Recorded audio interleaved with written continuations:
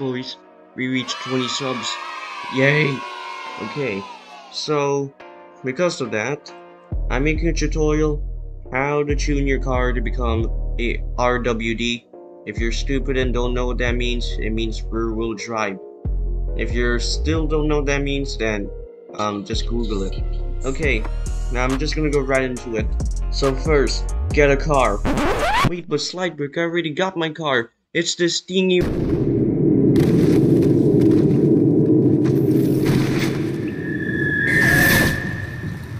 So trusted you. I thought I could too.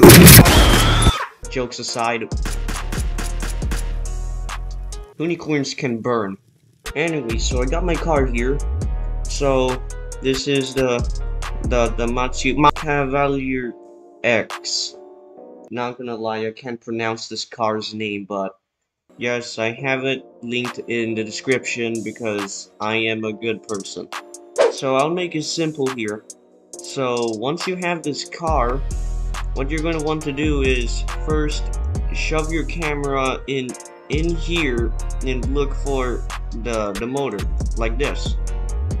Now this motor can indeed drift, but it is not as powerful as you think. So you're going to want to go to motors and grab this motor here for the fast street cars and put it inside. Okay, I think it's exposed a little bit. So here you can already see the settings. These are all on default. I don't really think you need to change any of these. The only time I do mess with the gear ratio scale is if I think the car is way too fast and I cannot hold my drift down.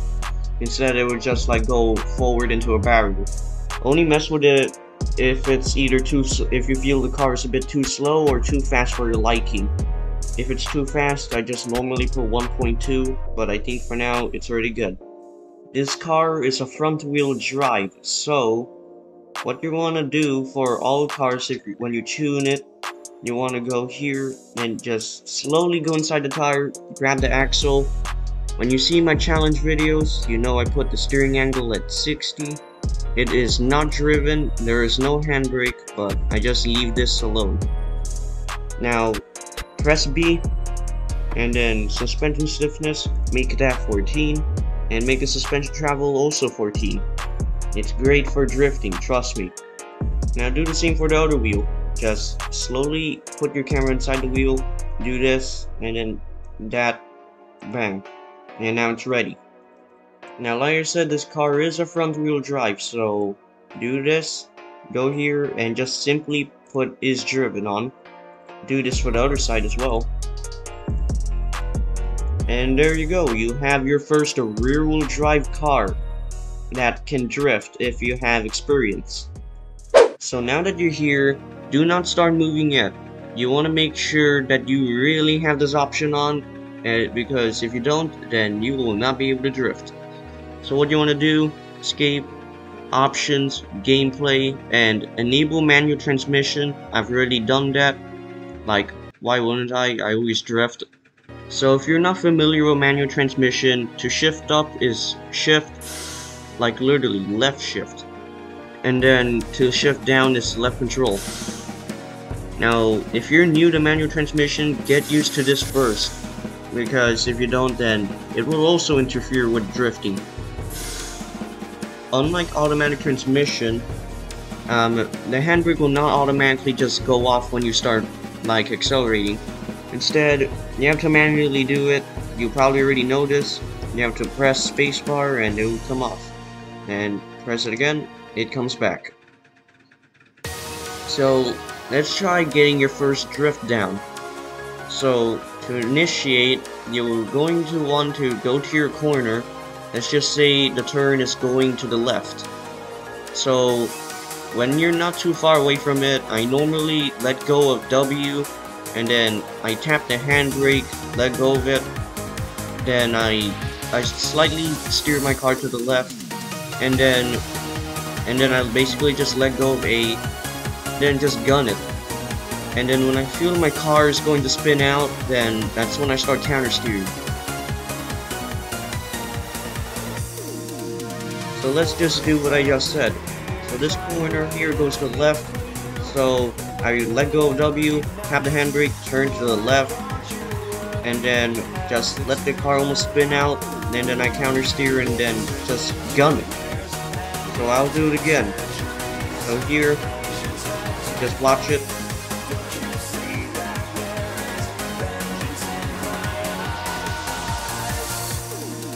Simple as that. Although maybe not if you're still like new to this kind of physics.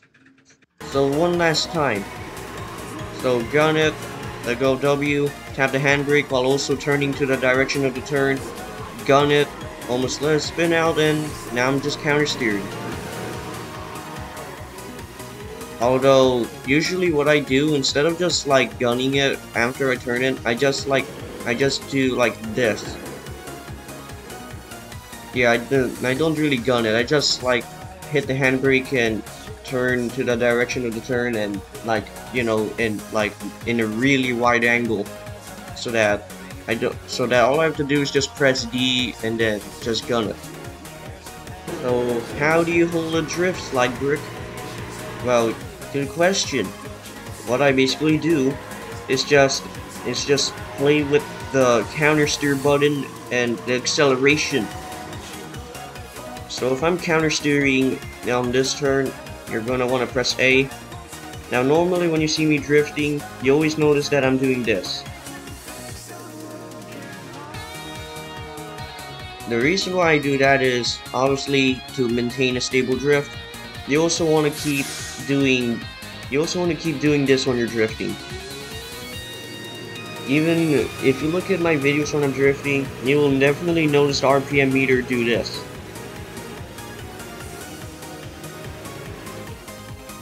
That's also to maintain a drift. So basically, you're going to want to do those two things at the same time. Yes, this can take a while to get used to. So basically, it's like you want to do this.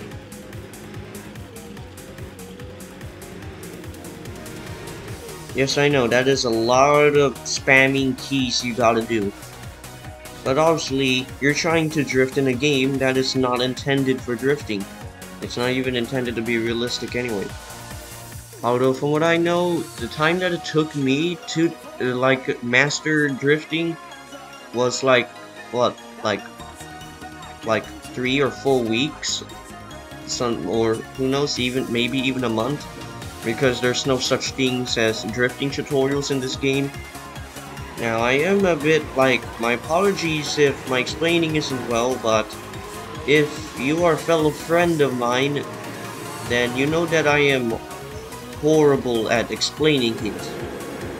But I am trying my best. Just let me know let me know in the comments if you're kind of having trouble. I'll attempt to help you. So basically, just watch what I do here.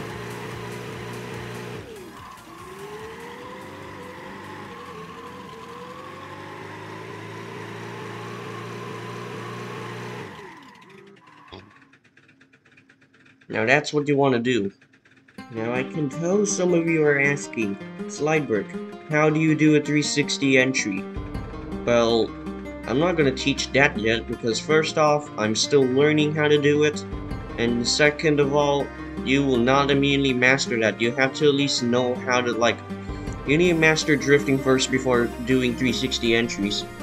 Although if you're already someone who, like, before drifting was already good at 360s, then it shouldn't be a problem.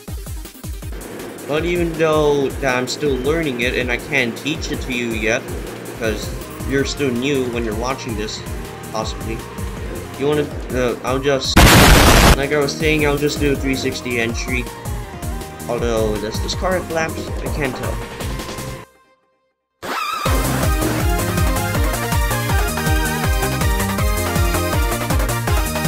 Also, a big tip for you guys, you want to make sure your car does not have flaps, because it will just absolutely prevent you from going sideways.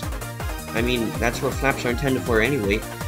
So normally what I like to do is just search the bottom of the car and try finding yep, this car has flaps. So what you want to do, when you find a flap, you want to press B and just press delete on all of them. Now, I know some of you watching this video may have had a difficult time trying to understand this. In either me trying to explain how to do it, or like just simply how to do it itself. So if you're struggling to do all the tuning and all, or you're just a completely lazy person, I already uploaded this thing or 350Z into the workshop. Now, I did not create this 350Z, I only modified it. But yep, drifter in training. This car is tuned and ready to go for drifting. Just make sure you have manual transmission on and attempt to do the things that I kept saying throughout the video. Now, that is something that you should also take note of. In brick rigs, some cars are extremely good at drifting and some cars just absolutely suck at it. This car doesn't suck at it though. It drifts just fine. Why else do you think it's my main car? It's also good for 360s.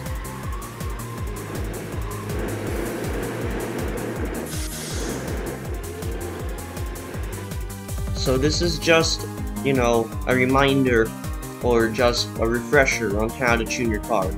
So first, get inside the hood. Yes, sometimes cars look like this, and you just want to keep searching for the motor.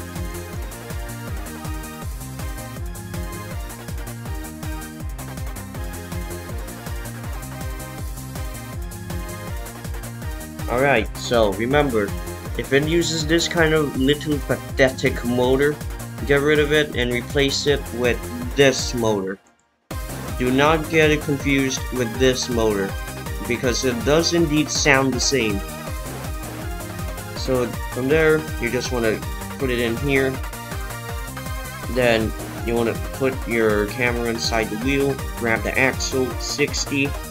Now, sometimes, depending on the car you're getting, they already did the rear-wheel drive modifications for you, and all you have to do is just change the steering angle and do this, and that. And after that, you should be good.